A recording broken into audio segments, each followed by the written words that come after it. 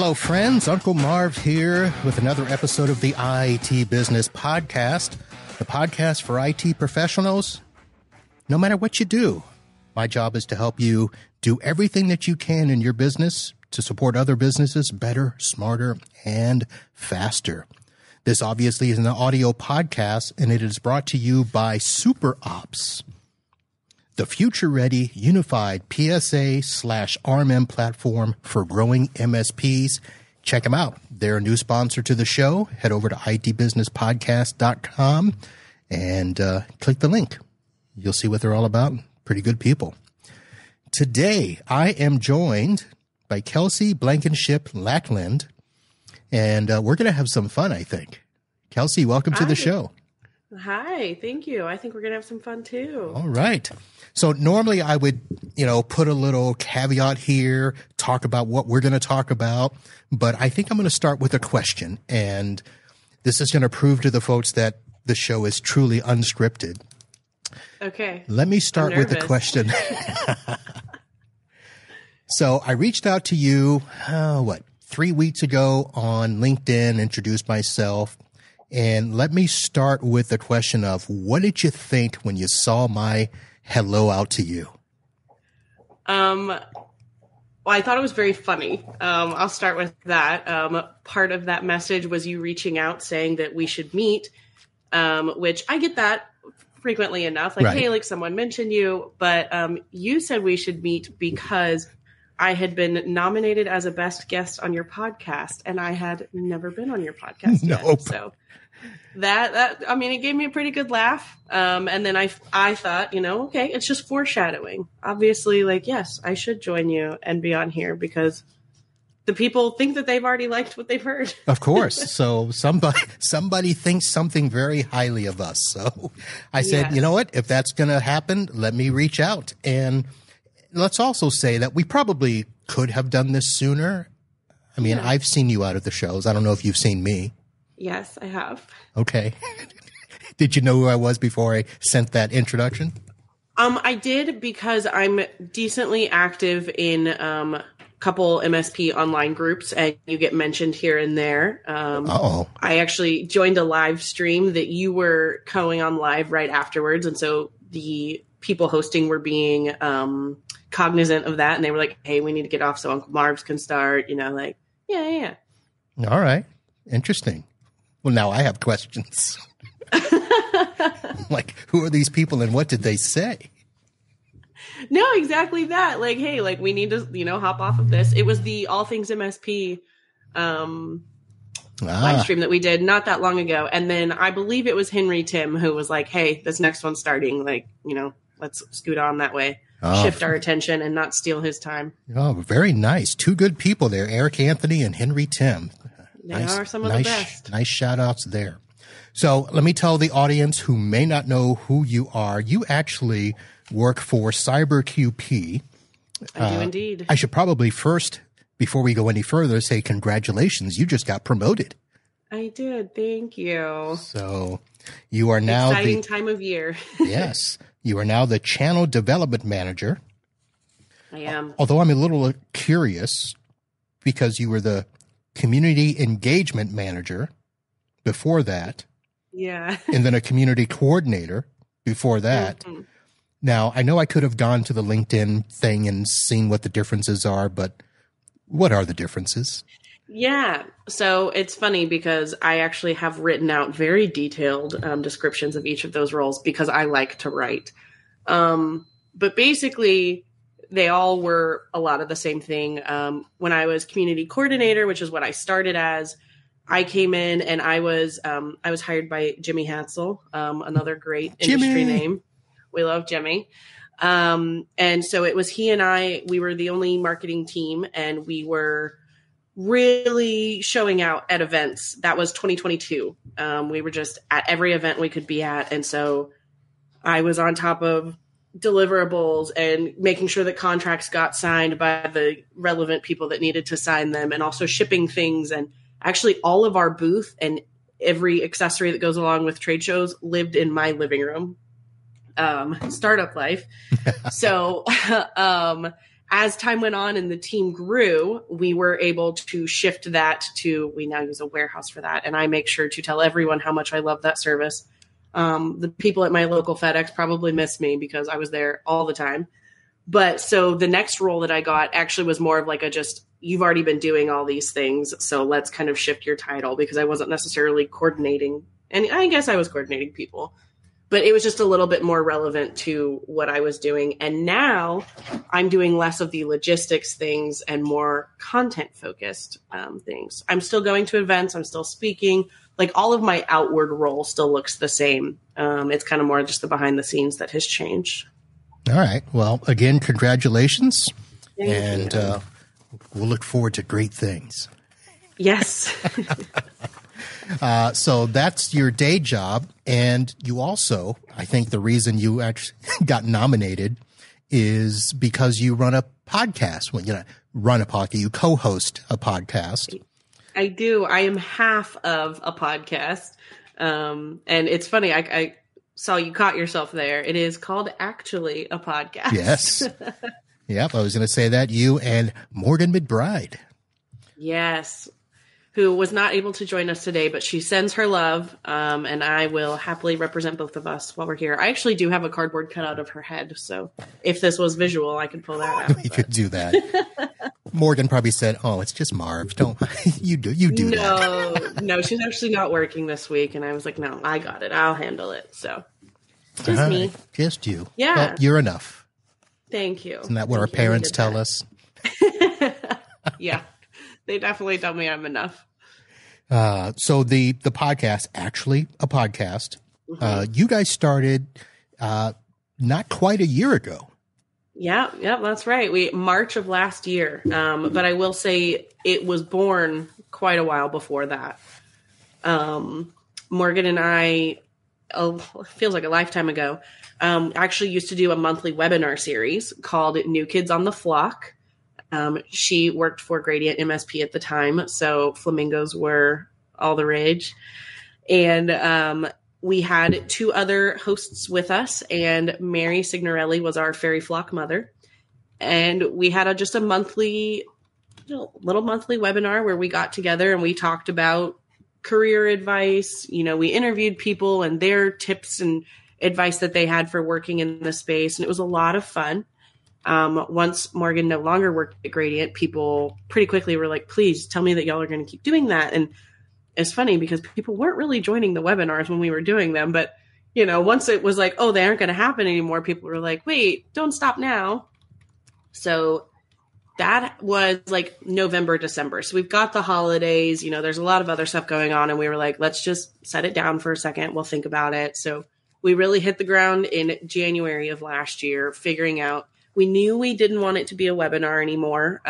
It's really hard to get people to join a visual platform at a specific time. And we want to come to people in the way that they want to be approached.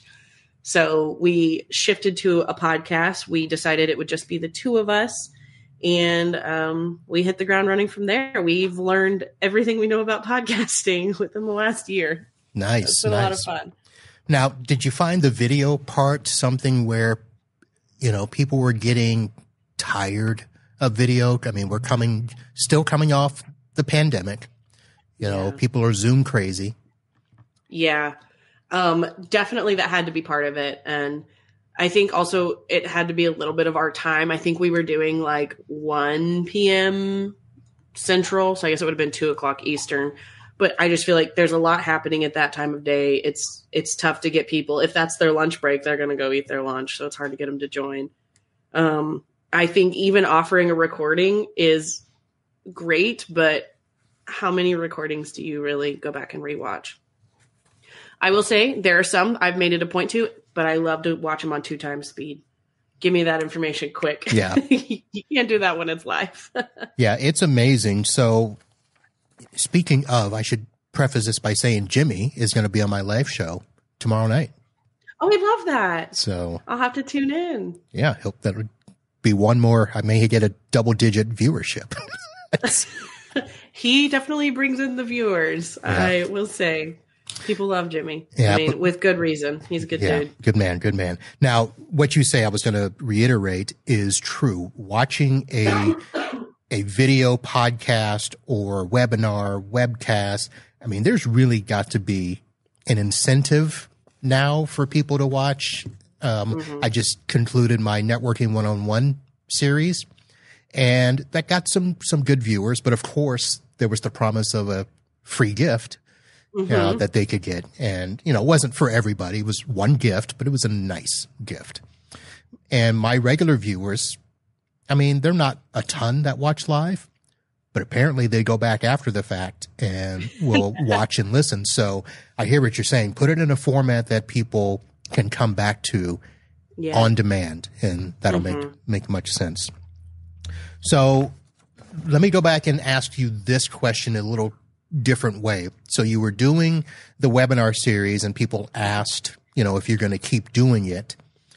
What was the feeling when you made the shift and said, we're going to do it a podcast? And I'm going to ask you this because I've listened to your show, and you guys yourself have said that it's hard to be consistent. It's hard to be regular. How did that shift go? So I will say, with what we were doing with New Kids, it was a regularly scheduled thing. We were working on it during the work day. We were using our work emails, and it was also tied into work. Like we talked about what we do and what our roles look like, and, how we can help MSPs.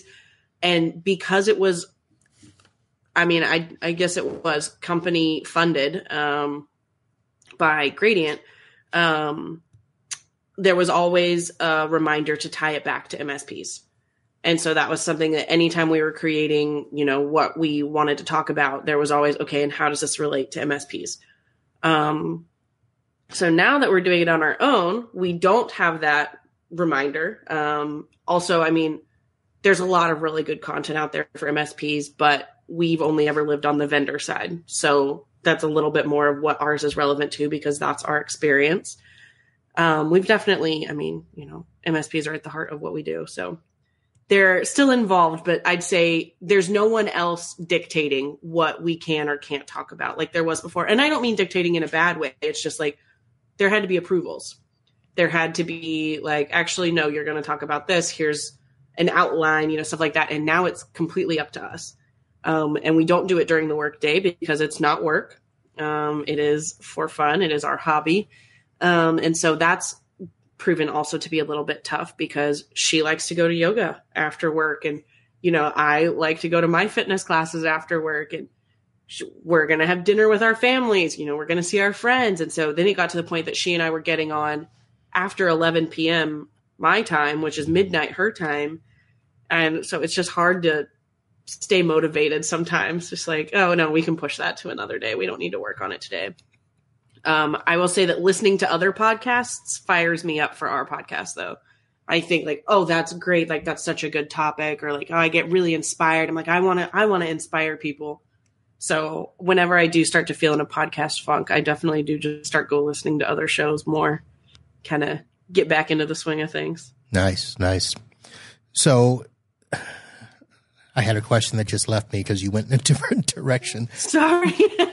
Well, let me ask this, because since the show is not necessarily MSP centric, it's not tied to the business. Now you do talk business. You've had some guests on. You had my good friend Don Sizer on. I love Dawn. Yay. Yes. And we have. And you allowed her to curse. I did. I know, that was so funny. She has her own podcast that I also really enjoy. Yeah, she does. She allows cursing on her podcast. I do on mine. People just for some reason are afraid to. I don't know why. Because, I have sponsors, but they don't control what happens here. Yeah. I don't know. Even with our own, I think about it. I'm like, oh, my grandma might listen to this. I don't know. I post that I was part of something. I worry about, my grandma mostly. That's the main person I think about whenever I'm like, I should be careful. So I used to worry about that with my family and my clients. That's probably the biggest thing, especially as an MSP, because a lot of what we do on this show sometimes is talking about our clients. Yeah. I mean, just what, you and I talked about right before the show. Yeah. That would be a topic at some point in the future on the show. But because you're doing this on your own, do you find yourself talking only about like the stuff that truly matters to you? Because sometimes you guys talk about personal stuff. Yeah. I mean, personal stuff. Yeah. Well, that's the thing. We have this great big freedom now that we didn't have before. And so there are some times we're like, oh, no, we couldn't talk about that. And then we're like, well, actually, no, we can talk about that. Like, yeah. This is ours. We can talk about it.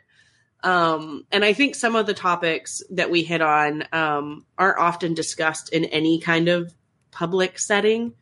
And working against that stigma, like there's a little bit of power in that. Yeah. Of course, keeping in mind that we are publishing this on a public platform, anyone can go find it and go listen to it. Like you stand by it, like we do have a couple, we're not mentioning negatives about people by name. We're not trashing companies. Like, we are being as real as we can while also being smart about certain topics. Right. But yeah, no, that great big freedom it's an interesting hill to climb because we were so excited to not have someone that we had to get approvals from. And now it's like, well, gosh, what do we do now? Yeah. So do you know how much of your audience is other vendors that are your friends, the people that you work with regularly, or how many are MSPs who might be partners? So I don't have that exact data. I will say that we publish through Spotify for podcasters, and it gives us a really cool breakdown of the demographics who listen. We can see what countries people are listening in, what gender, what age range. So like that's all really cool information. But as far as vendors versus partners or MSPs, I think that we both kind of just assume that no one listens. And so we're always surprised when someone says that they do. But I have found like, I think vendors listen more. But then I will be at an event that we're, running into somebody I haven't seen in 6 months and they say, oh, I, just finished the most recent episode of your podcast. I'm like, you listen to that? Like, that's so cool. So we don't have a great way to measure it right now. I think in our Facebook and LinkedIn groups, it is mostly vendors. But we are working on making sure that we are not vendor focused because we do want it to be community and industry driven. All right. So you have a Facebook group. Yes, we do. All right. So we'll have to get links and put that on here. Okay. Yeah, absolutely. All right. I don't have one. We also have an Instagram. You have an IG? IG. I got an IG. I don't know what I'm doing with it, but I have one. I have thought about that, how like Instagram, TikTok, they are not new user friendly. No. I've been on Instagram, since early college. And so I've had the chance to learn how everything works and it just becomes a second language. But then watching someone come to it and be brand new, like I actually taught my best friend this summer how to post on her story. We were seeing Taylor Swift in Seattle and like I tagged her in a story. And whenever you do that, then the person that you tagged can then repost to their own story. And she never posted anything. So I was teaching her how to do all of it. And it's just, there's got to be a way to make this more intuitive for someone who's never used it before. So a little transparency here. Yes, I'm on the IG, but I'm a boomer. I'll just be honest. So a part of me is like, I don't get it. I don't know if I want to get it, but it's what all the kids are talking about, Put your business on IG. I'm like, no, why? My clients aren't there. Yeah, I feel very strongly about, I love marketing. I've always had a passion for it. I feel very strongly that not every business needs an Instagram. Just think about what brands do you follow on any kind of social media? If you don't even have an Instagram, like you don't know who's on there. You don't know like who even cares. I think sticking to the platforms that make sense for you are important and that you don't need to have a TikTok if you're not trying to reach people who use TikTok. Well, here's the way I look at it. When I'm sitting in a meeting, either trying to get a new client or having a QBR or some sort of meeting, those clients aren't looking at me and saying, hey, when are you going to update your TikTok, man? Yeah, you're right. You're so right. I go where they are, and most of them are nowhere. Yeah. I'm too busy I'm trying to get on the golf course with the CEOs. I'm trying to figure out their little industry groups and how can I weasel my way into those without having to pay a fortune and, give up time. I'm trying to figure out, how to buy their company lunch without spending a fortune, all those little things.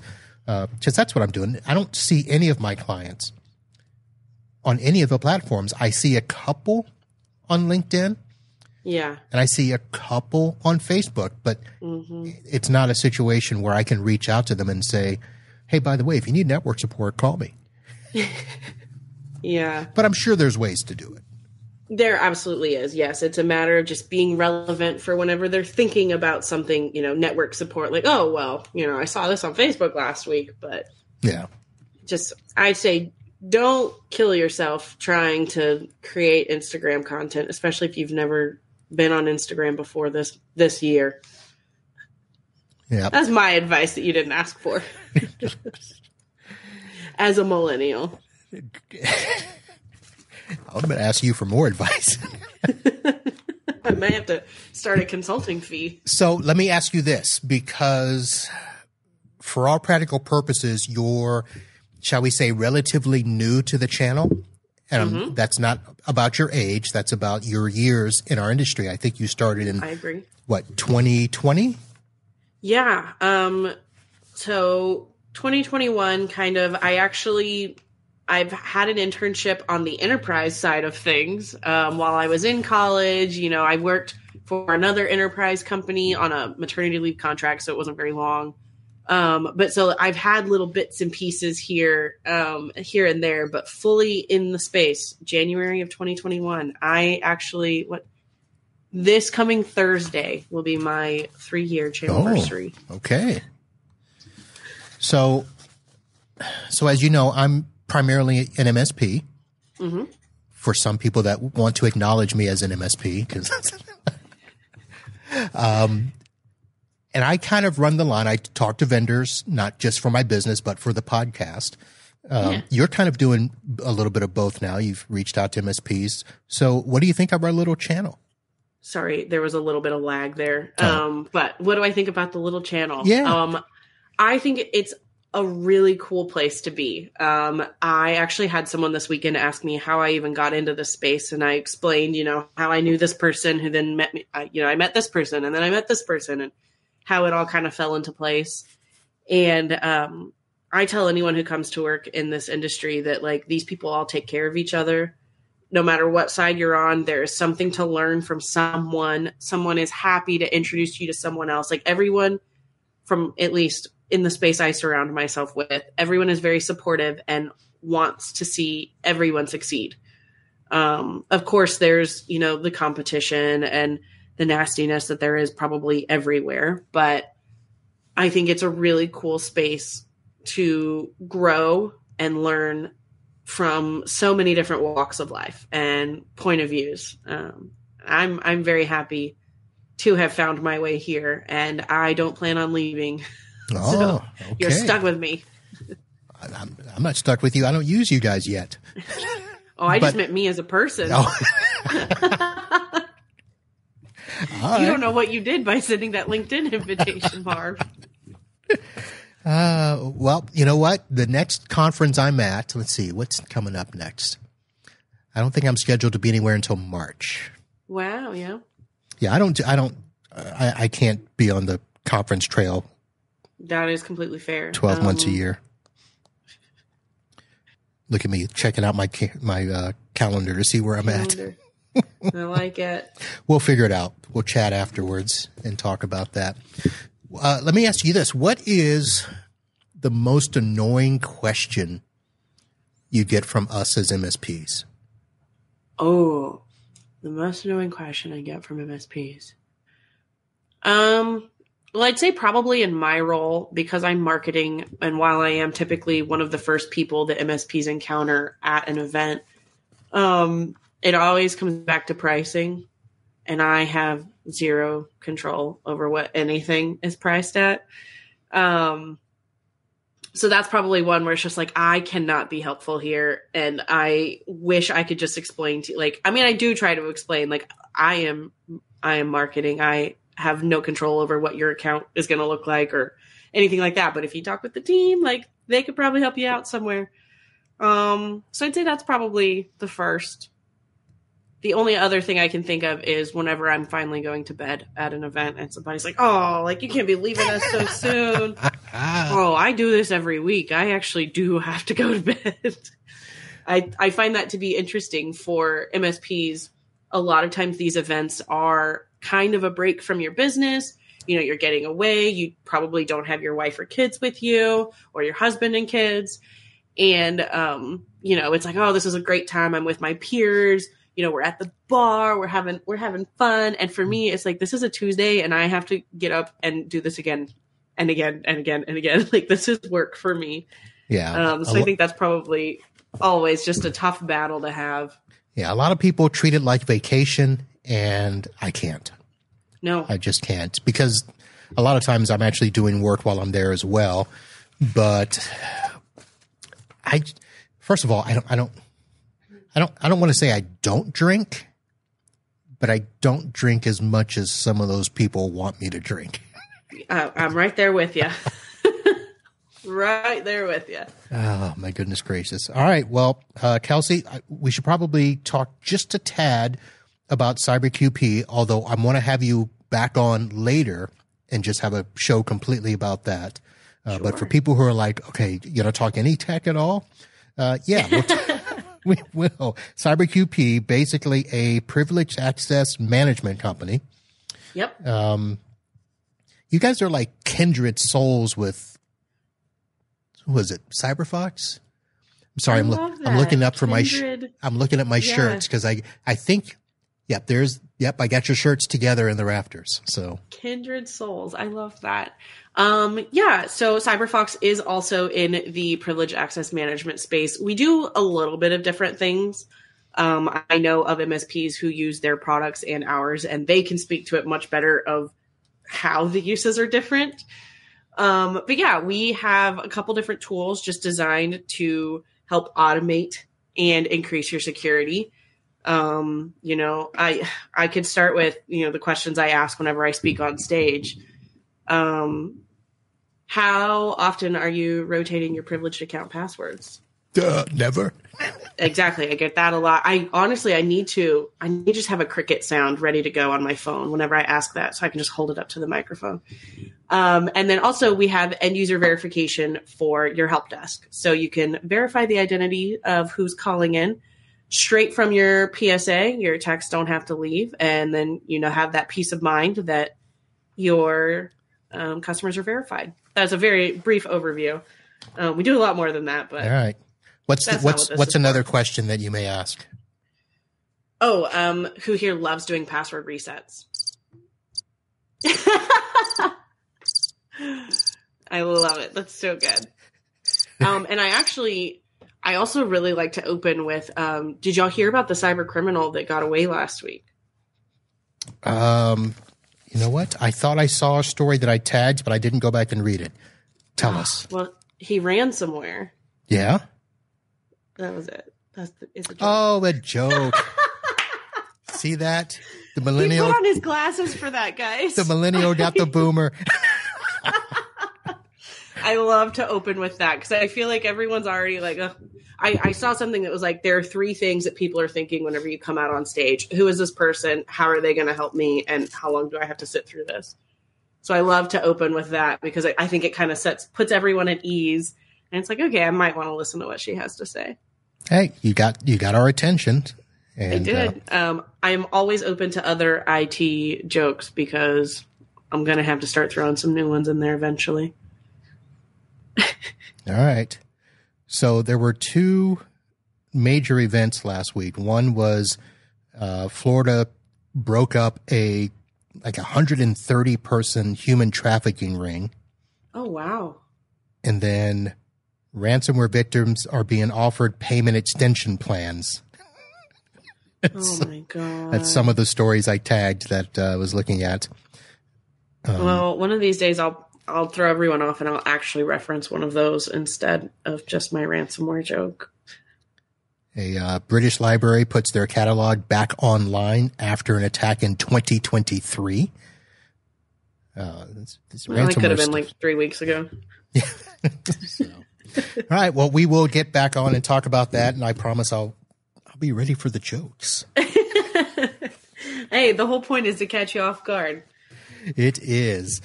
All right. So, Kelsey, apparently you and I are going to be friends. I mean, I'm already going to make a friendship bracelet for you. You've thrown down the gauntlet. I'm going to make you a mug.